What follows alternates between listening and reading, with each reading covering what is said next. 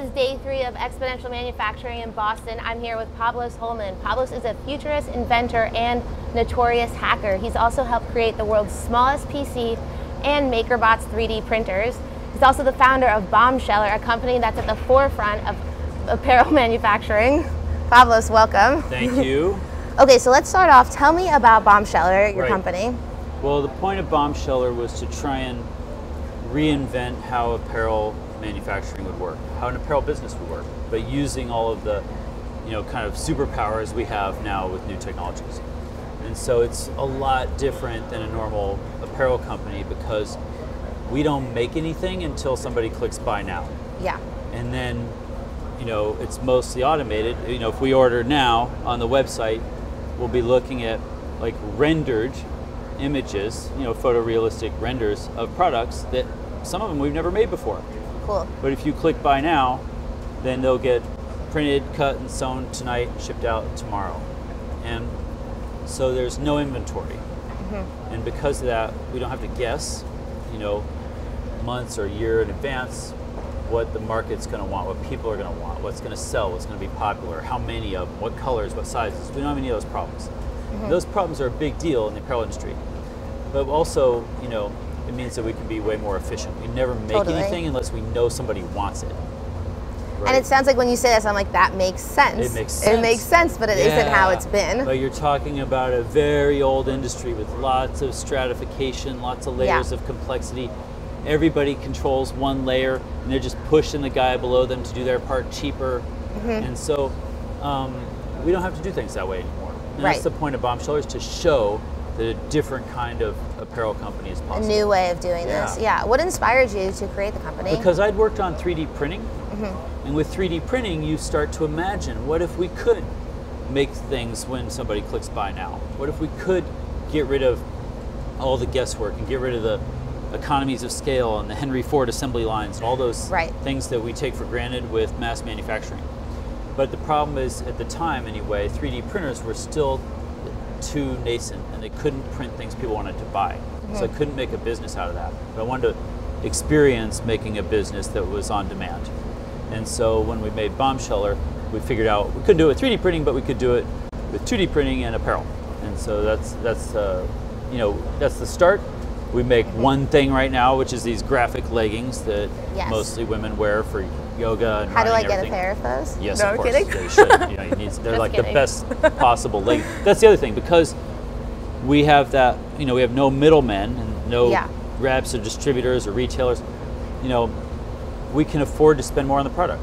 Yeah. So we use super expensive technical fabrics from Italy that other companies couldn't afford to use. And the cost is going into the product, not into all these different supply chains. Instead of all these middlemen.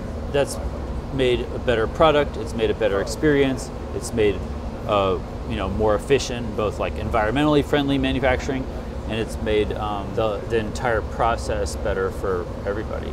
So I'd say, and sometimes in tech you're looking for a way to get like 10x improvement on something. Mm-hmm. Bombshell is like 100 things that are twice as good.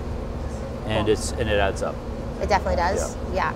And so you talk in your talk right now. You're saying about the Silicon Valley ethos. Yes. Right. And so in founding a company, people always say like, "Oh, fail, et cetera," But like, what has your experience been in creating a company? Does it hold true with some of those Silicon Valley known truths? Yeah, they are. A lot of them are. And I think what I would say is like read 0 to 1, which is Peter Thiel's book. And regardless of what you think about Peter Thiel in any other way, I think he's right. Every word of that book is accurate. Okay. That's what I believe, and it saved me from having to write a book. That's the stuff. Because read 0 to 1. Yeah, read 0 to 1 because it explains not only like the drivers and how making tech startups works, but also the reasons we do it. Mm-hmm. And this is one of the things I think I didn't get to talk about a lot on stage, but with technology, I come from like the Silicon Valley of the 80s. Which no longer really exists, but the point is to take a new technology, advance it into the world, change the world, and make the world better. And that's not really what's going on with a lot of startups these days. Yeah. And a lot of them are not much different than taking a taco wagon and putting it on the internet. Like that's not really tech. And so you have to be careful and look around and say, okay, what problem am I solving, and what am I actually trying to accomplish here? And if you want to put a dent in the universe, you need to find a technology that needs a life. You need to find a problem to solve with it. And a lot of times you have to go searching for that problem. And I think a lot of times now people are we have this idea called scratch an itch in Silicon Valley. That's one of those Silicon Valley ethos things that I think is outdated, because we've really just run out of problems. You know, really? On the West Coast in California, my biggest problem is like my iPhone battery doesn't last all day. You know, so this is why you have a lot of people making, you know, iPhone apps to have shit delivered to your dorm room. Right. You know, that's the problem that they have. I don't think those are the biggest problems. Those are not existential problems. No, they're not. And there's problems in the world that 1 billion people have. Totally. That don't have the same education, resources, money, experience that we have. Yeah. And I think we need to do what we're uniquely good for, and that's use all those talents and those abilities to solve bigger problems. You know, make an iPhone app, ship it, that's fine. But that's like practice. Totally. Those are practice. You know, learn to ship a product, but then go to where there's a problem that you don't have. Sit with somebody, understand it, internalize it, and then bring your resources to it. And that's what we do at the Intellectual Ventures Lab, which is where I work. Yeah, I think that's so important about like do something that matters, build something that matters. I think just what you're saying is one of the biggest problems of Silicon Valley, that people are building stuff that just makes like the wealthy a little bit more comfortable, and that's not really. You can make a good business that way, but it's just opportunism. Totally. You know, somebody has to do it. You know, you got to do those things. It's important to make businesses and markets more efficient, all that. But if you want your work to be important, you're going to have to go past that. Take it on a bigger problem. Yeah. And so, what does it mean to you to be a notorious hacker? Well, you know, I don't know why. How did you become one? I get called that. I mean, that's sort of like, you know, I think the only thing happening is like hacker was kind of a dirty word for a long time. Because it was so closely associated with like criminal hackers. But you know, that's not really what's going on where I come from. You know, hackers have amazing and different minds than most people you know. And they're really important. Hackers are the ones violating the warranty before they got the shrink wrap off. They're the ones who discover and figure out what is technically possible. Yeah. Because they're not reading the directions. And they're the ones we need to invent new technologies. And so in the lab, I hire hackers. They can figure anything out. They can figure out what's possible, and that's fundamental to invention. It's fundamental to new technology. You just have to be willing to try things and figure out things that no one's ever done before. And so I still identify with hackers. I'm not working on security anymore. Yeah. But that's where I come from, and a lot of my friends, they're all hackers, and they have amazing minds, and they're important. So. Yeah. And so is there a technology that you really have your eye on today, maybe one that's in its infancy or a current one that's progressing? Oh yeah, that's part of how we cheat. You know, I just collect every new scientific discovery, every new chip, every new sensor, algorithm. Those are like my toolkit, and I just try and understand them and pack them into my brain. And then I'm trying to collect problems. Pack them in the other side. It's like a giant Rubik's Cube in there, and sometimes you get a match. That's the way that we invent. And so we're very aggressive about like trying to pick up new areas in science and new scientific discoveries and use them, and ask ourselves, you know, does this change anything humans have ever done? You know, can we do it faster, cheaper, better? Those things, more humane. Those things, and I think that's you know, that's a great way to be able to invent. For me, I feel like I get those every day. I get something new every day because the world is advancing a lot, and we're getting so many new things. So, yeah, I mean, we in the lab, we've done a whole bunch of invention in a new area in science called metamaterials. Most people never heard of metamaterials. They don't exist in nature. We got all kinds of superpowers out of that. We're working with nanofabrication techniques from the semiconductor industry to make new materials. We made one that's thermovoltaic, so you can heat it up and it makes electrons. It's amazing. Which is we've been wanting that since we started using electricity. And we have Stirling engines and Peltier so what would junctions. be an application of that? The application is when you are making electricity, usually burn some crap, heat up water, run a steam turbine, run a generator, and spit out electrons. Okay. That process is maybe 60% efficient at best, but it also doesn't scale down very well. That's why our power plants are so big, because you can make a smaller steam turbine, but it doesn't really get cheaper. Might as well build it big. So with, if you think of like a solar panel, they're small and cheap. You throw photons at it, you get electrons.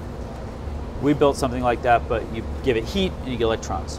And we think we'll be able to rival the efficiency of steam turbines and all that, but we can do it at any scale.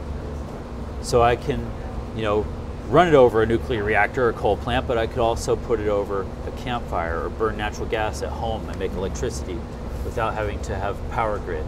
There's all kinds of cases like that. We used to fantasize about this with Peltier junctions and Stirling engines, but they were always only a few percent efficient. Yeah. So these are things that can change the world. CRISPR obviously is going to just change everything. All the things. I mean, we're at the beginning with AI. People bandy about AI, but we're at the beginning.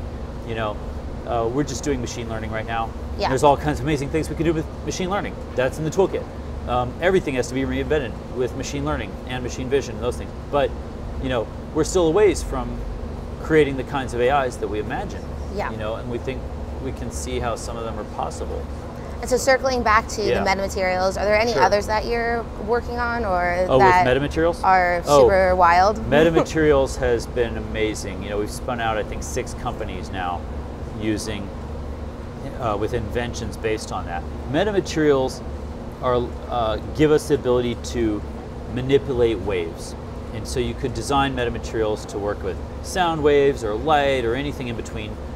We've used them to make new kinds of antennas for like satellite communications that give us the ability to do, using these antennas, we could get gigabit wireless to everyone on the planet. Wow. For cheap. It's important. We've spun out 2 antenna companies doing that. We made a company that makes low power radars. Radar is big, heavy, expensive, sucks a lot of power. Ours you could put on a drone, and it can do a collision avoidance for miles. It can see a barbed wire fence or a power line, things that you can't do. You could put it on a car and do collision avoidance without the spinning laser that Google uses. Okay. Yeah.